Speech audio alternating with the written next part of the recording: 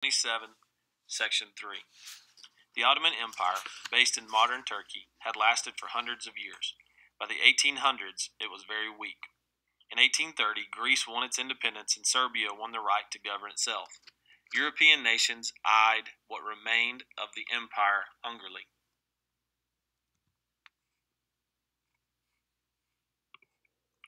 Russia hoped to win control of the Black Sea so it could ship grain across the Mediterranean Sea.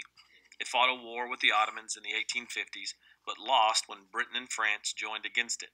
Still, the Ottomans later lost almost all of their land in Europe and parts of Africa. By 1914, the empire was much smaller than it had ever been. Muslim leaders, seeing this decline, decided to modernize their countries. In Egypt, Muhammad Ali broke away from Ottoman control. He put in place reforms to change the army and the economy. He pushed Egypt's farmers to grow cotton, a cash crop in demand in Europe. However, peasants suffered when they were turned away from growing food. His grandson continued to modernize.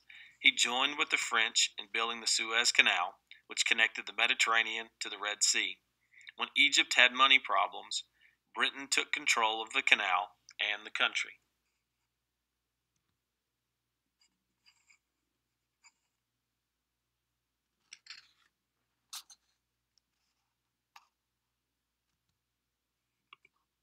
In Persia, the Russians and the British competed for control with local powers.